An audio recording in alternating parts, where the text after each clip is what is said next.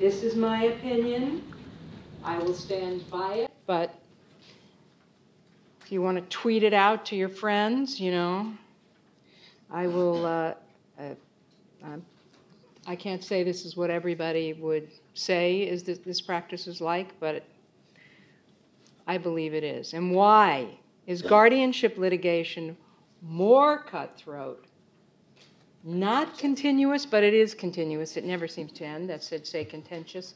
Emotional than estate litigation. To me, it's the most adversarial of adversarial proceedings. Why? We have no dead man statute in guardianship proceedings. In estate litigation, you cannot say, you cannot discuss what the deceased would have wanted. They either wrote it down and it's in their will, they've made their plans in advance, or they haven't. In a guardianship proceeding, people say whatever they want. This is what Johnny wanted, this is what my father wanted, he never would have wanted this, we want that. It is very, very prone to litigation, and there's no protection from the dead man statute. That's the importance of having everything done in advance. Your power of attorney, statutory gift writer, healthcare proxy, and living will. Why else? It's damn expensive.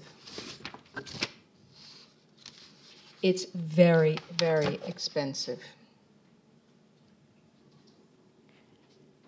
If you're a person in the city and you have no assets,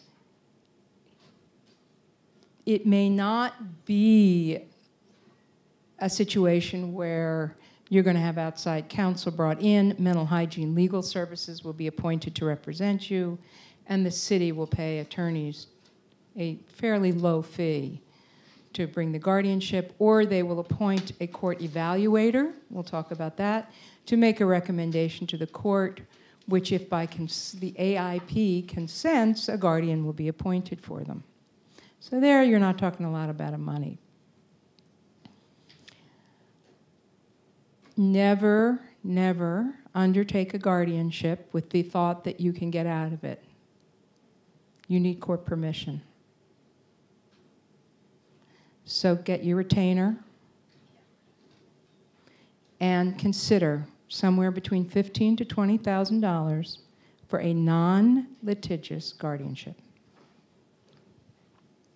You start the, adversarial proceeding, watch the number go up.